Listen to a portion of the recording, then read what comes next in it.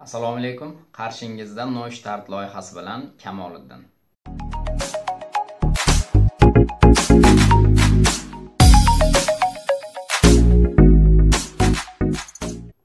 Yurtimizda chet elda ta'lim olganlik to'g'risidagi hujjatlar va diplomlarni nostrifikatsiya qilish jarayonini soddalashtirish yoki kengaytirish borasida juda ko'p islohotlar olib borildi.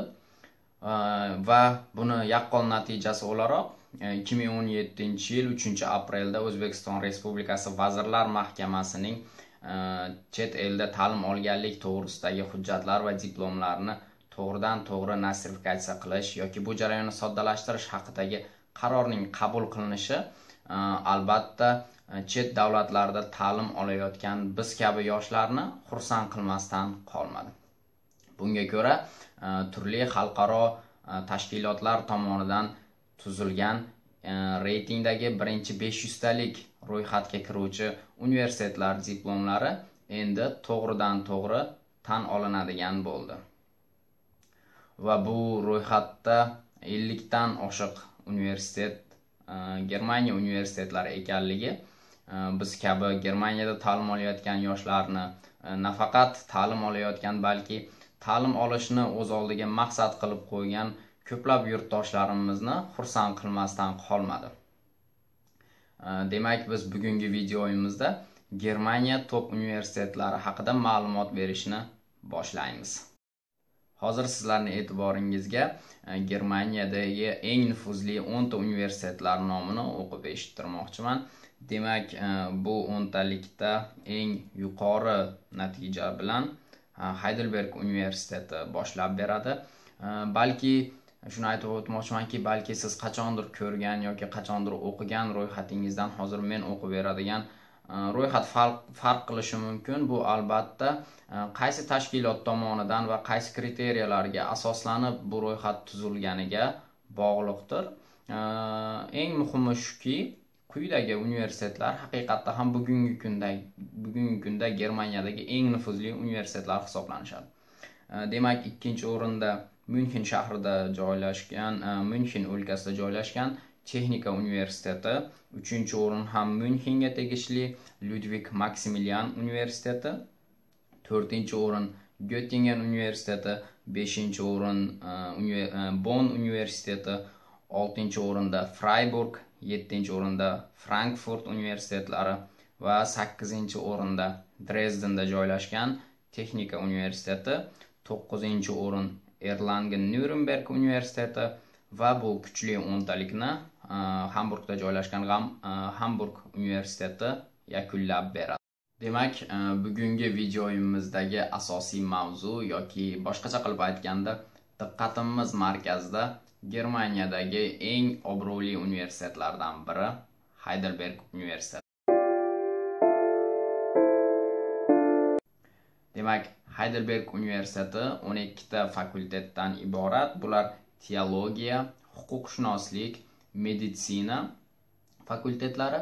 Demak, meditsina fakulteti o'z navbatida 2 ga bo'linadi. Bular Heidelberg va Mannheim shaharlaridagi fakultetlardir.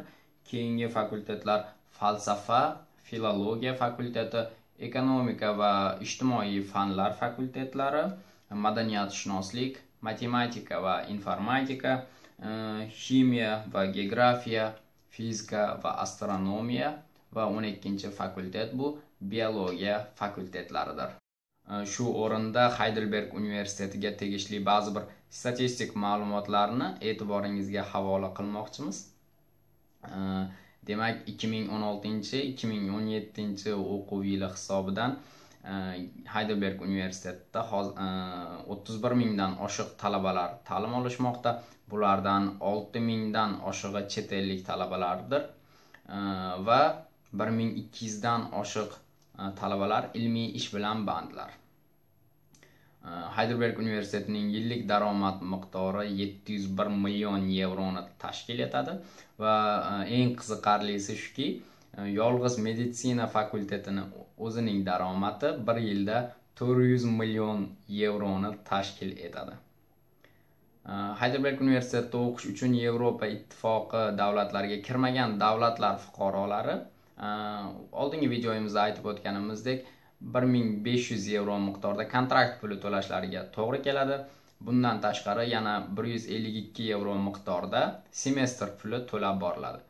Bu to'lanayotgan 152 euro miqdoridagi pul nimalarga sarflanishi haqida oldingi videolarimizda to'xtalib o'tdik. Heidelberg Universitetida ta'lim olishni xohlovchilar uchun ariza tashlash muddatlari qishki semestr uchun 1-iyuldan 15-iyungacha va yozgi semestr uchun 1-dekabrdan 15-yanvargacha bo'lgan muddatda bo'lib o'tadi. Umuman olganda Germaniyadagi deyarli barcha universitet va institutlarga o'sha yuqorida aytib o'tgan muddatlarimizda ariza tashlash imkoniyatlari mavjud. Bu hamma universitet va institutlar uchun amal qiladi. Ariza tashlash jarayonida ba'zi bir narsalarga e'tibor berishingizni tavsiya qilgan bo'lardik. Misol uchun, birinchi navbatda siz xohlayotgan fakultet yoki yo'nalishni aynan qishki semestrdan yoki yozgi semestrdan boshlanishiga. Chunki ba'zi bir yo'nalishlar bor faqat yozgi semestrda taklif qilinadi, ba'zi bir yo'nalishlar faqat qishki va yana yo'nalishlar bor ham qishki ham yozgi semestrda o'qish boshlash mumkin. Keyingisi albatta bu universitet tomonidan yoki aynan fakultetlar tomonidan qo'yilayotgan talablarni to'liq bajarganingizni, topshirishingiz kerak bo'lgan hujjatlarning hammasi to'liqligi, tarjimalarning notarial tasdiqlanganligi va qo'shimcha so'ralgan sertifikatlarni, agar sertifikatlaringiz ingliz yoki nemis tilida bo'lmasa, ularni notarial tarjimasi ingliz tili yoki nemis tilida taqdim qilinishi mumkin.